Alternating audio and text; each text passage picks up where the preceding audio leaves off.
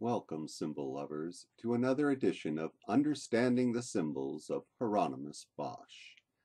And this time around, we're going to be looking at Saint Christopher by Hieronymus Bosch. And we're going to be examining it using our 7 keys to understanding the symbols of Hieronymus Bosch. We've added a 7th.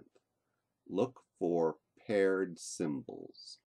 But you can't read the symbols without knowing the story. And so the legend of St. Christopher goes something like this.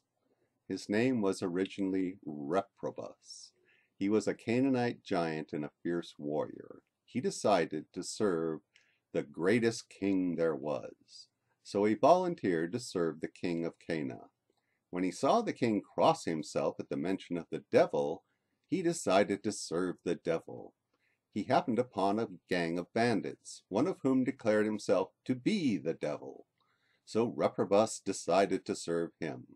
But when he saw his new master avoid a wayside cross and realized the devil feared Christ, Christopher then went on in search of Jesus. He met a hermit who instructed him in the life of Jesus. When the hermit suggested a life of fasting and prayer, Reprobus replied that he preferred to do something useful. The hermit then suggested, because of his size and strength, Reprobus could serve Christ by assisting people to cross a dangerous river. So, quitting his fierce ways, he devoted himself to this service. After some time, a little child asked him to take him across the river. During the crossing, the child became heavier and heavier, and, fearing for their lives, Reprobus cried out, "Why are you so heavy, child?" The child replied, You had on your shoulders not only the whole world, but him who made it. I am Christ your King, whom you are serving by this work." And with that, Jesus blessed Reprobus and delivered him to the safety of a nearby spring, according to our symbols by Bosch here. And from that day onward, he was no longer called Reprobus, but Christopher, the Christ-bearer. He was later beheaded in 251 AD, and that was the year that Anthony the Great was born. So keep all that straight. Now we're going to break out our 7 keys of understanding the symbols of Hieronymus Bosch. And the first one we're going to break out is notice the negative.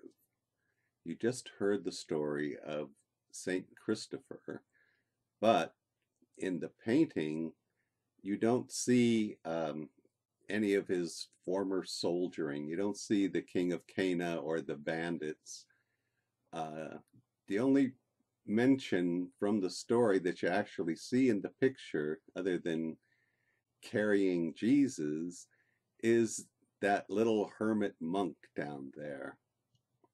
And you'll notice that Christopher is enormous in comparison to the monk. I keep making the mistake of calling him a monk. He is not a monk, he is a hermit.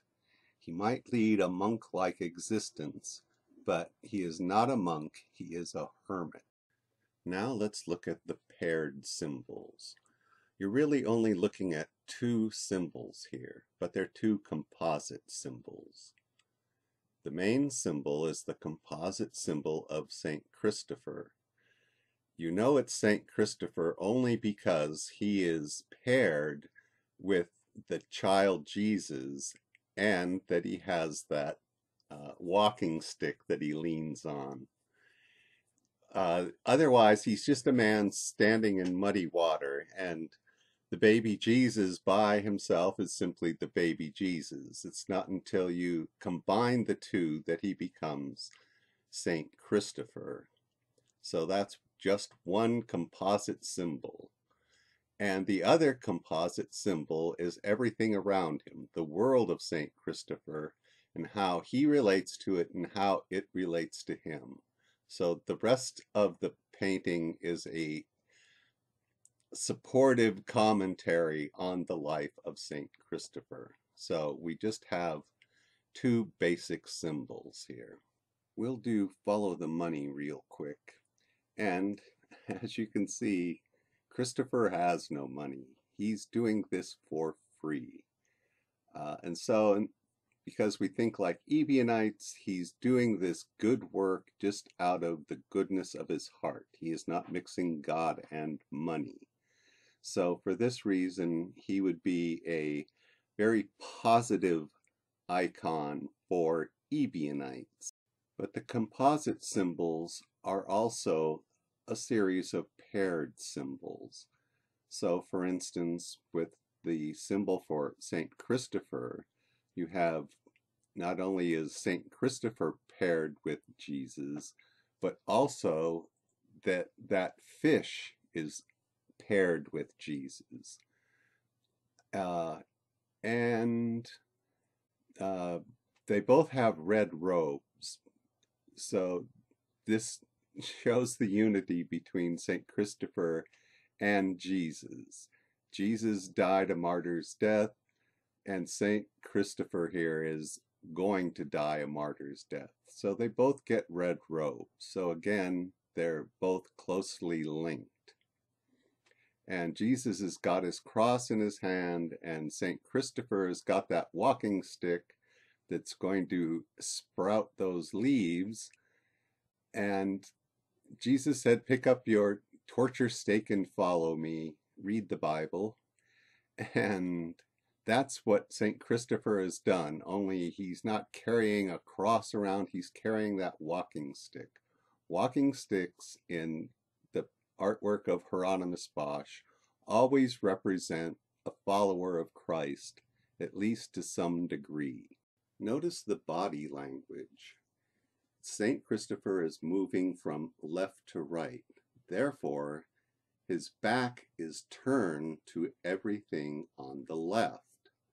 And this works the same way as it worked in the Temptation of St. Anthony by Hieronymus Bosch, where we find our hero, St. Anthony, with his back turned to all the weird goings on behind him. And the same thing holds true for Christopher. He's turning his back on that symbol of the man hanging the bear. So what is the man hanging the bear? Well, we know it relates directly to St. Christopher because this is a painting about St. Christopher. It didn't get there accidentally. It is part of a composite symbol to support St. Christopher. And so this is telling the story of his life. But it's telling the story that the important part of the story that Bosch wants you to know. So what is it? Well, it's exactly what it looks like. What does it look like? What is a bear? A bear is a ferocious animal. And what was St. Christopher? St. Christopher was a mercenary. He would go to work for anyone who he saw fit and was willing to kill in their behalf. He was a ferocious person. He was like an animal. He was like a bear in his past life that he's leaving behind him. And by publicly not only embracing the teachings of Jesus, but doing good works now to make up for his ferocious past, he is publicly hanging his bear. The bear that he used to be is no more, and he wants everyone to know he is hanging his bear, his violent past, out for everyone to see. It is a defining feature of his life, and hence it is a symbol here. So the symbol of the hanging bear is meant to be a contrast. That was the bad old St. Christopher in contrast to this new blessed good St. Christopher.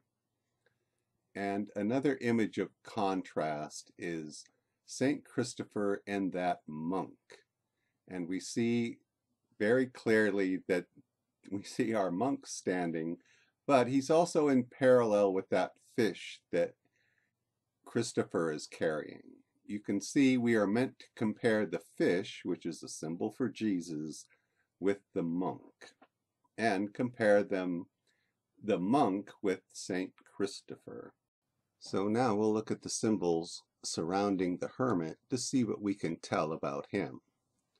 When first off, we can see he's to be compared to the fish, and the fish is a symbol for Jesus, but there's that gulf. There's not an overlap between the two. There's a separation of the two. So he doesn't quite measure up.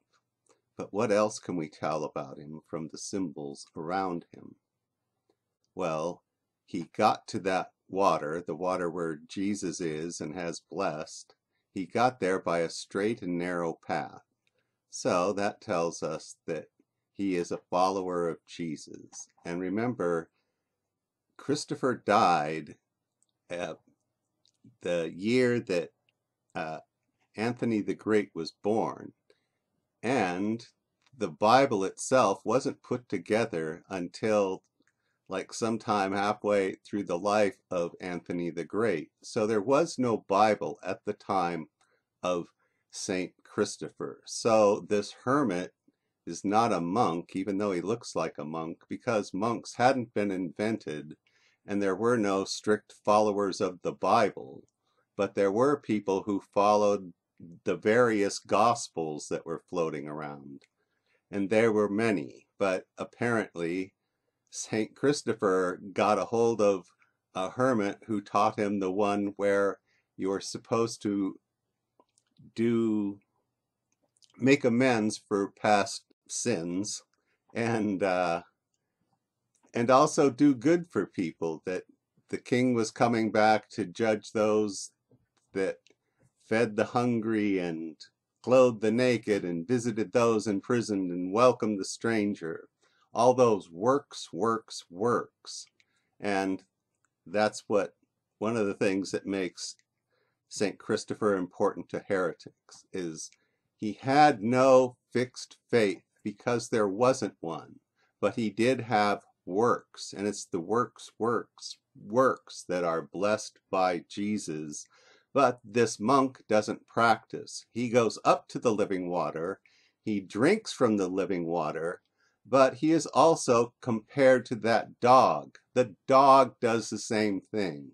The dog is a symbol of blind faith. He is an animal.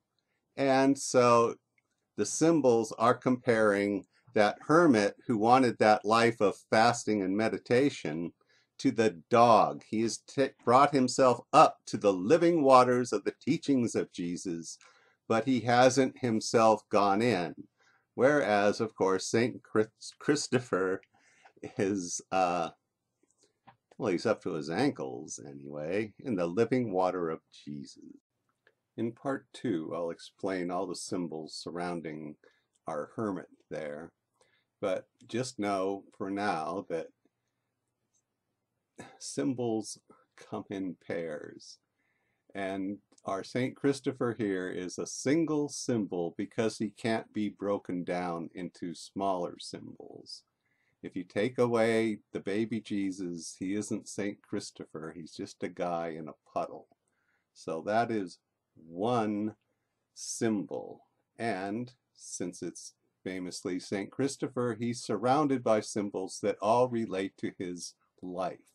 So it's a bit of a puzzle that you're meant to solve, but it's all integrated. And you can solve the puzzle by using our 7 keys to understanding the symbols of Hieronymus Bosch, because that's what he used to paint the thing in the first place.